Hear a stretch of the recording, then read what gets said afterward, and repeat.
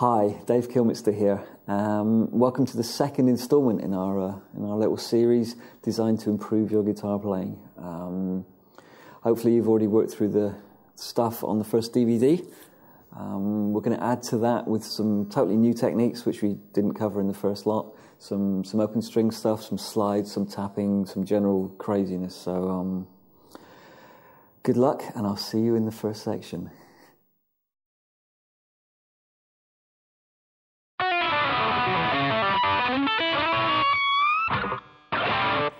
Okay, going to start off with some open string stuff. The open strings are a fast guitarist's best friend, really. You get extra notes for not really doing too much other than pulling off.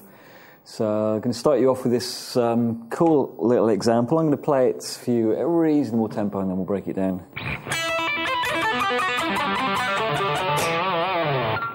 Works great in E minor.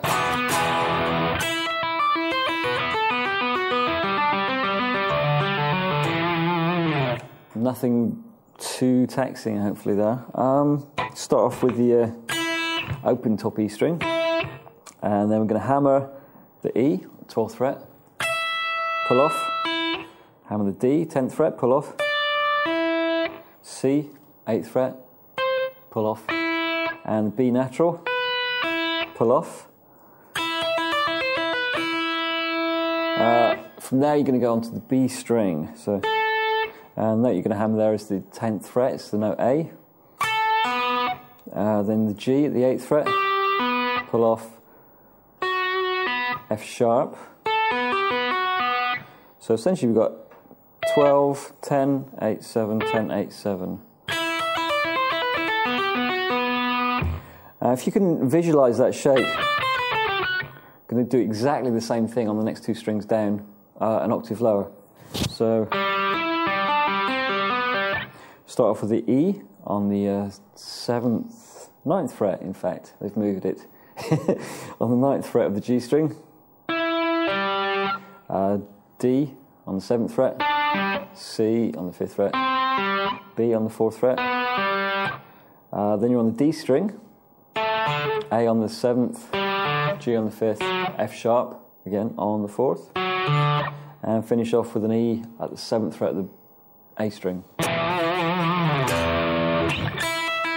So really slowly together, 3 and 4 and a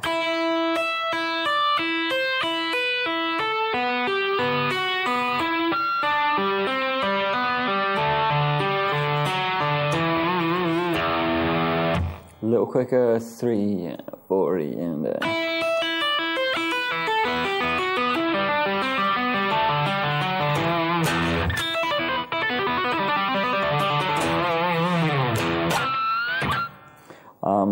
hours of fun. Obviously various different permutations you could do with that little phrase.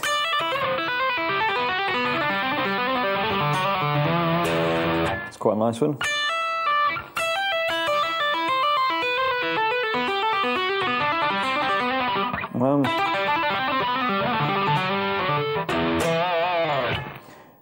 I've just made that up. I quite like that. Let's go through that one. E to G, pull off. D to E, pull off, C to D, and B to C.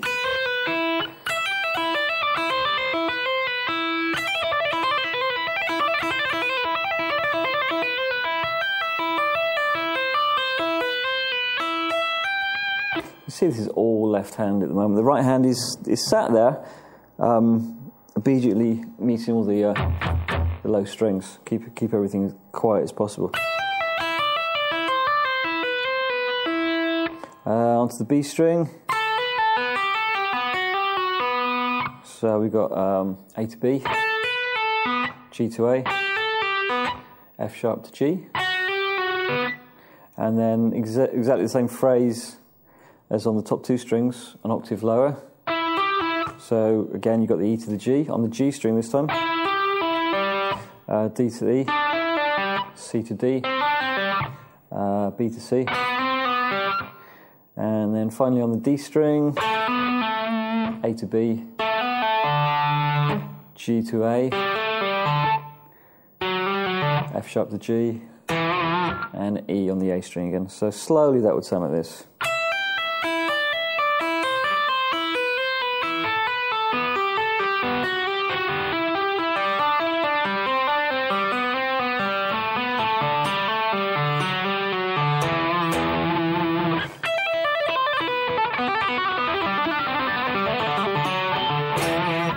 Kind of. Let's try that again. I've never played this before. I've just written this. This is kind of like it. Okay, let's try that again.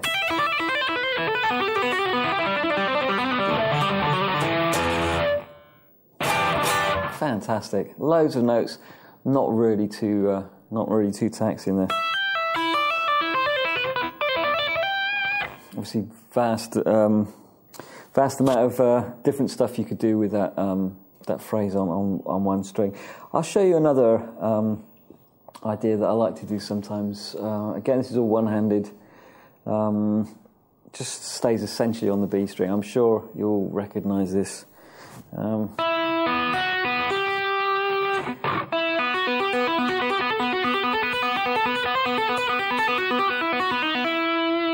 Nothing much. You know, you watch your left hand, it's not really doing too much, but...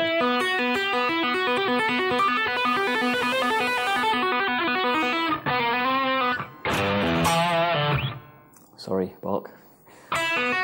So I'm just going to show you that phrase. It's all played on the B string. You can actually play it on any string. We'll maybe have a look at that in a sec, but we're doing it on the B string at the moment. Starts with the E on the 5th fret of the B string, F sharp on the 7th fret, G on the 8th fret, and then back to the E. Second phrase, the position shift. So we've got an F sharp on the 7th, G on the 8th, A on the 10th. Now we're talking G, A and B, which is 8, 10, 12.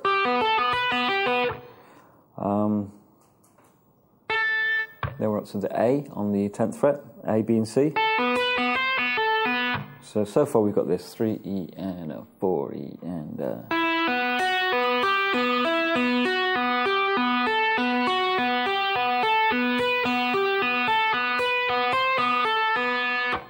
and then simply going to go down the scale. So that's 12, 8, 10, 7, 8, 5, 7, 4, 5.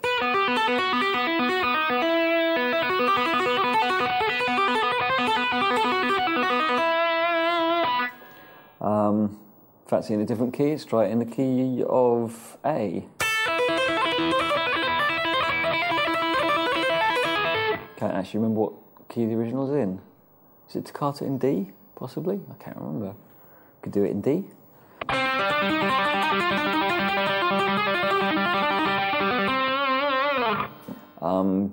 Obviously, open string, you're using it as a pedal to what they call a pedal tone in classical music. Pedals can either be higher or lower, depending on what you're after. Either higher and lower. In fact, you can have two pedals. This is what it sounds like on the bottom E string. Probably a little muddy, but maybe with a bit of palm muting.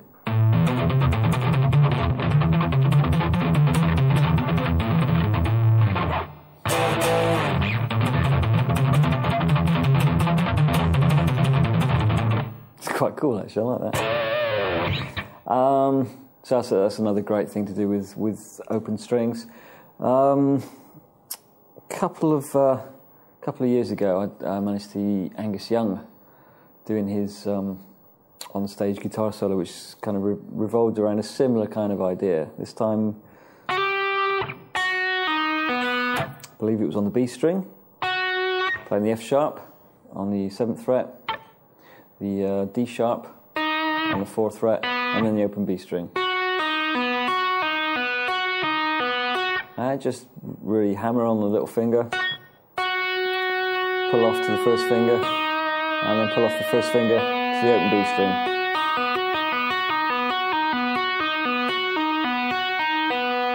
You might wonder what this right hand's doing. It's kind of adopted this sort of crab-like approach on these strings, and all it's really doing is I don't know what it does either, to be honest. I kind of look down and think, how the hell did it get into that position? But essentially, it's just there to act as a mute, to mute all the other strings other than the B string.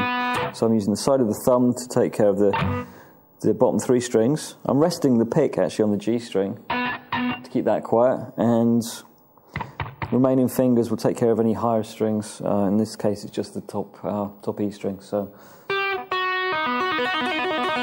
the reason I do that, if I took the hand away, you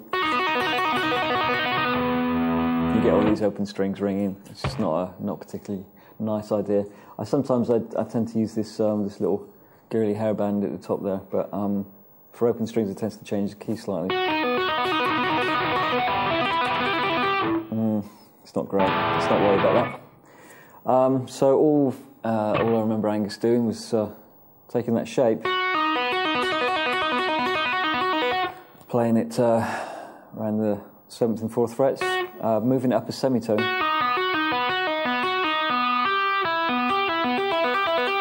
So now you've got a G and an E and an open B string.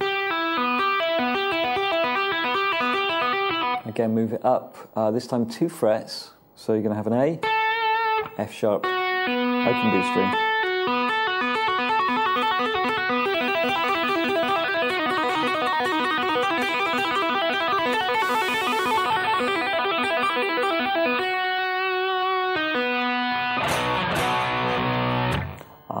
Quite cool. He was probably writhing around, spinning on the stage in a pair of burgundy shorts when he was playing that as well, but that's optional. You obviously don't have to do that. That's kind of a nice little exercise. It's a really good workout for the little finger. You notice I'm using the little finger for this. You could use the 3rd if you insist, but really you should get used to using the little finger. This is just, especially if you wanted to continue.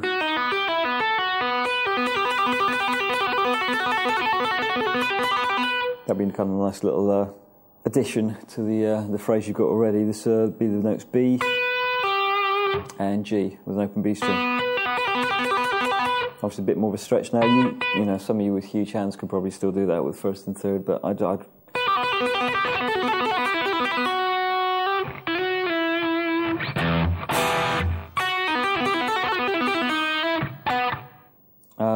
what was that? I don't know. Help. Okay, a good exercise would obviously be to do that same kind of thing onto different strings as well.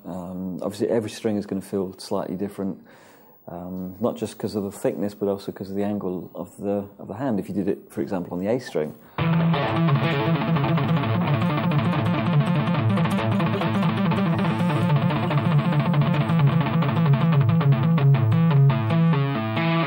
feels very, very, very different. It's actually it's a lot more awkward on the lower strings generally, because you tend to I tend to lose that little shape that I try and achieve on the top strings.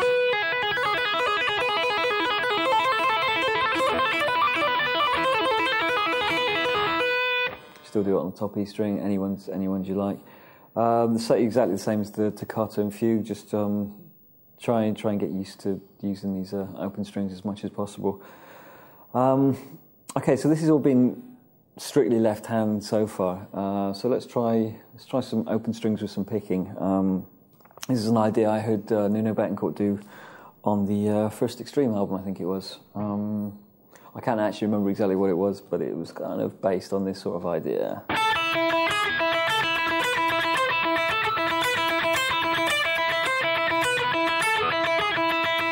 So you're basically playing the single notes, kind of based in A harmonic minor. If you know the notes to A harmonic minor, that's a good thing. G sharp, A, B, C. So you got 4, 5, 7, and 8. And D, E, and F on the 10th, 12th, and 13th frets.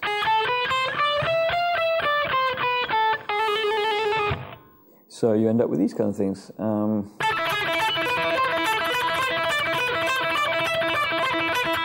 Okay, so you got single note, and then three open notes.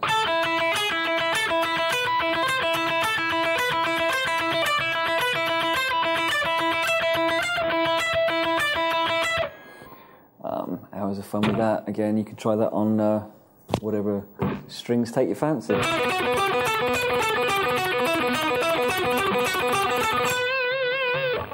Okay, so there's really, the left hand is obviously very, very easy. There's not much happening there. It's all kind of in the right hand. So let's have a quick look at the right hand. For picking, I tend to use, well, I use the same pick for everything, to be honest. It's a 2mm black Jim Dunlop thing with a picture of a cute alligator on the front. I don't know if you can see that. I tend to hold it very lightly, and just the very, very, very, very tip will be striking the string. Okay, so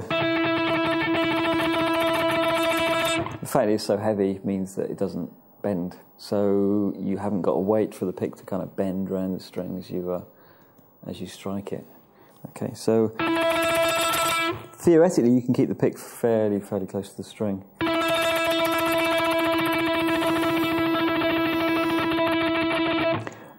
Important thing when you're picking, in fact when you're doing any of these exercises, I mentioned it on the first DVD, I'll mention it again now, is breathing.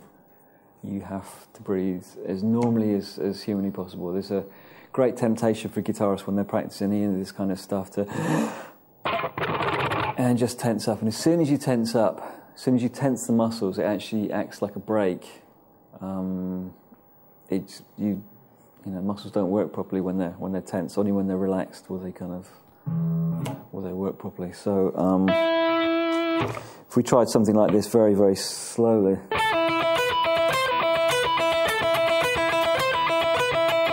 Just going to basically cycle those three notes, A, B, and C.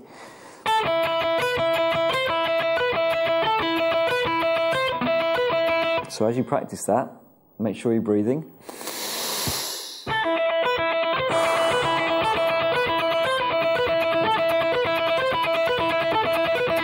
And try and keep the pick as close to the string as possible. You don't really want to be doing that.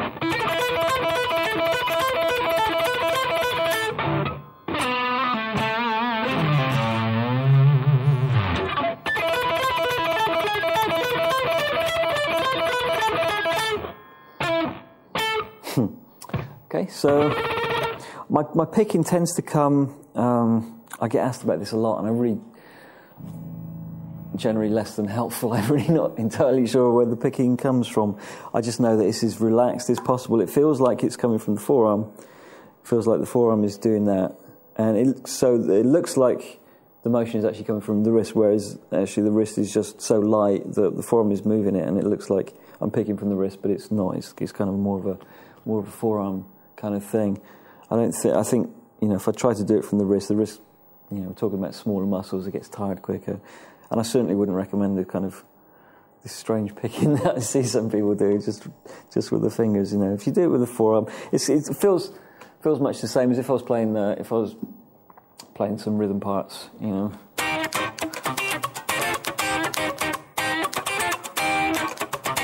It's that kind of. It feels much the same.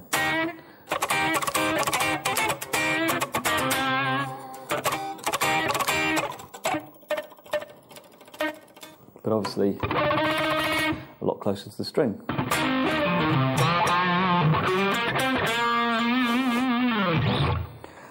So all that kind of motion, which is essentially the forearm with the wrist being really loose, like that.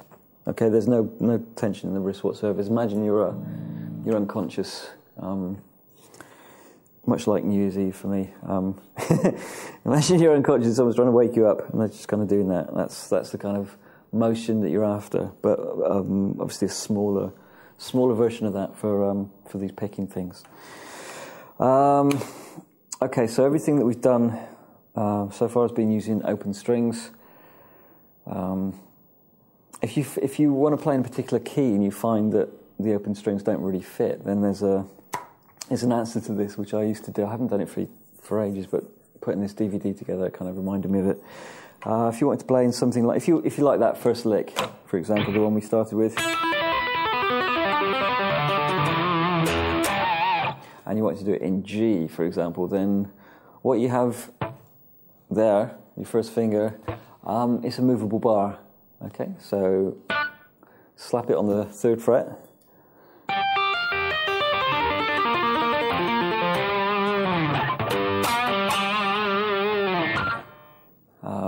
So let's just show you that again really slowly. So all I'm doing, literally just taking the side of the first finger, resting it at the 3rd fret, and then doing exactly the same.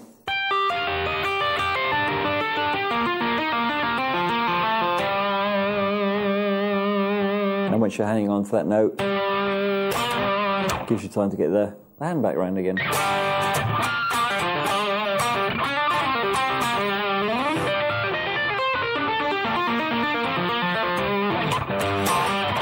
That was a little rough, I might try that again.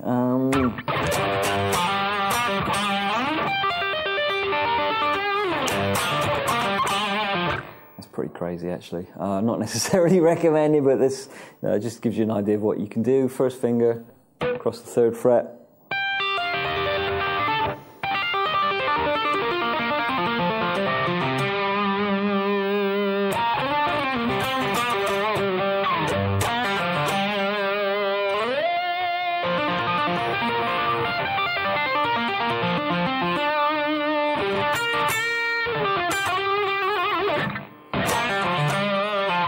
So there you have it, key B flat.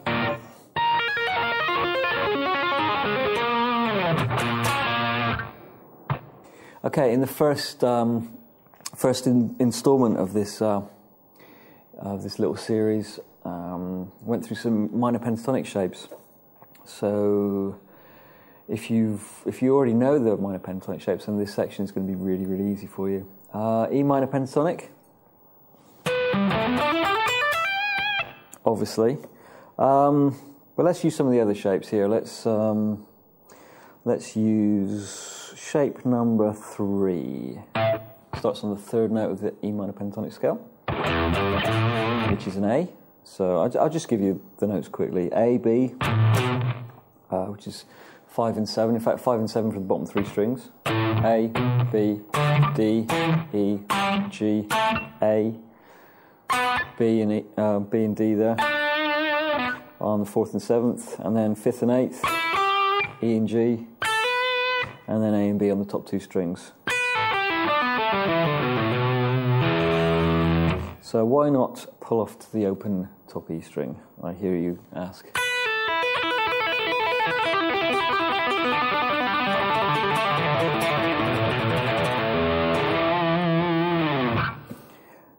You might notice that on the last couple of strings, I was actually using the 1st and 4th finger. It surprised me as well, actually. It would kind of make more sense to use the 1st and 3rd. But I think because as normal, when you start playing, your little finger is kind of the weakest one. I think I overworked it when I was younger. So in some ways, that feels easier to play it with the little finger than the 3rd there. But so all I was playing on the descending version was just a B. A and A,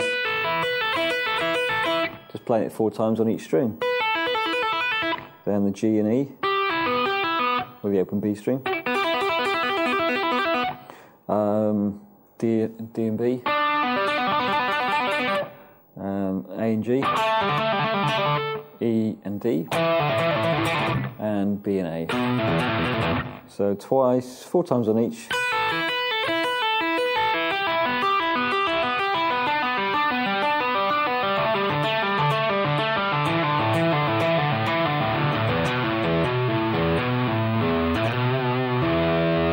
So that kind of works. Why not try it with shape number 4, for example, in E minor?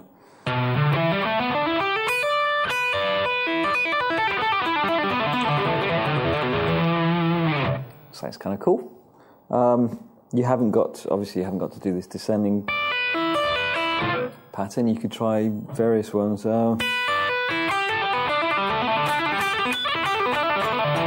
Quite like that.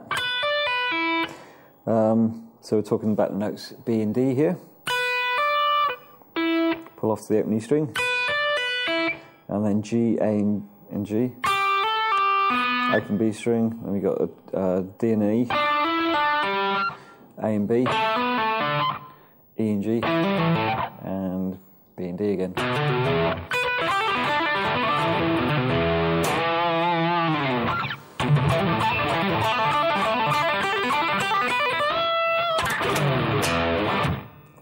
So you end up with those kind of ideas.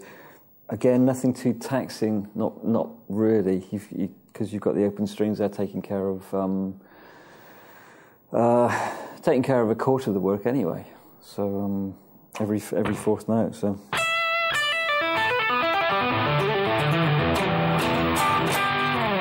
Same thing with shape 5.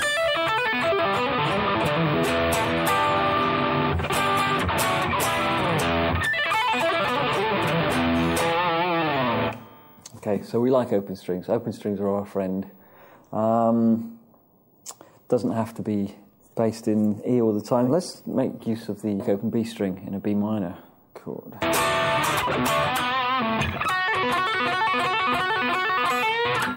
In the first DVD, we did some stuff around some fairly basic pentatonic shapes. I believe that was one of the exercises. I think we did it in D, but this is in B. F sharp, A, pull off to the F sharp. You can use the flat 5. I love the flat 5 in there. It's an F natural.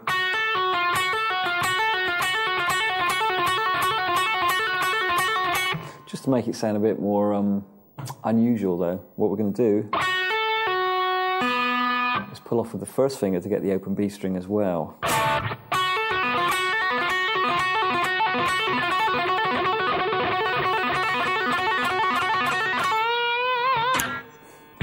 For a bit more of a Van Halen type sound, let's try that with a bit more palm muting.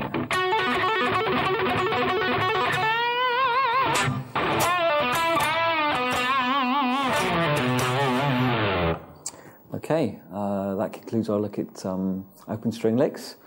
Obviously, there's a whole plethora more of stuff that you can find, so go and experiment. And I'll see you in the next section.